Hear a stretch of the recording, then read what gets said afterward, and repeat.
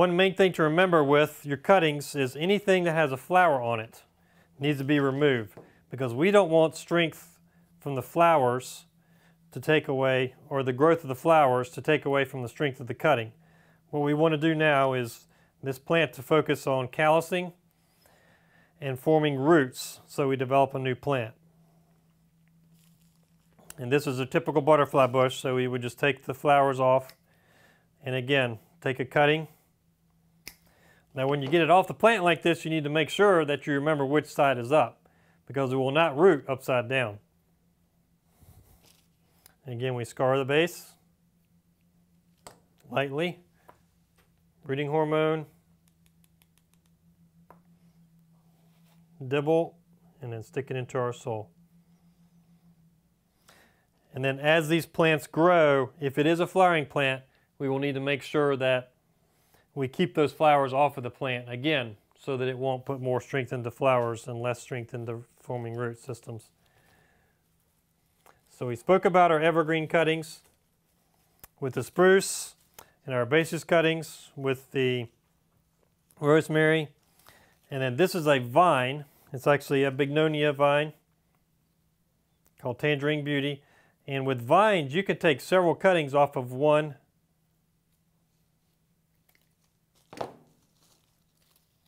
section of plant. So we could actually get 1, 2, 3, or 4 cuttings off of this section of plant. And that's how a lot of your plants are produced, and how we perpetuate our plants for sale in the nursery. Again, same principle, scarring the stem, dipping in hormone, and then again it goes right into the flat. Another group of plants that hopefully you'll have an opportunity to work with are your tropical plants. These are plants that grow in the greenhouse or house plants.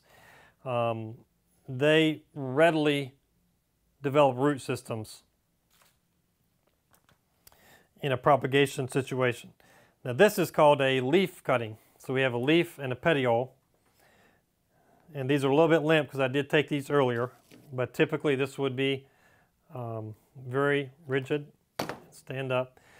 Now we typically don't use a rooting hormone for a really soft petiole like this. So what we do is just take this and stick it straight into the soil. And again, you notice that I made a cutting about 3 to 5 inches long. You don't want too much material on there. We cut the petiole. Now this is a lot of leaf surface. So what we have to do is reduce that leaf surface by cutting away some of that, and just enough so it still can receive light and produce food to grow. And again, we stick it in the soil. And you may recognize this plant. It's a fig tree.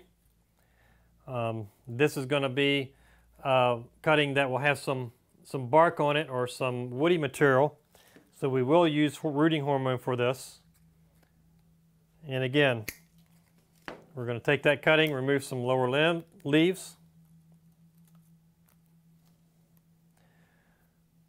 We'll scar the bark on that. Now these leaves are also a little bit long, and the reason we do this is we don't want too much leaf area, because what will happen is, now that we've removed it from its life support, from its mother plant, there's nothing there to support it, and it'll desiccate or dry out quicker. So we want to reduce that leaf surface. Stick it in the rooting hormone and place it into our propagation media. So that covers our material on plant propagation. Thank you for joining us, and again, we hope you take the time to visit the Arboretum sometime soon.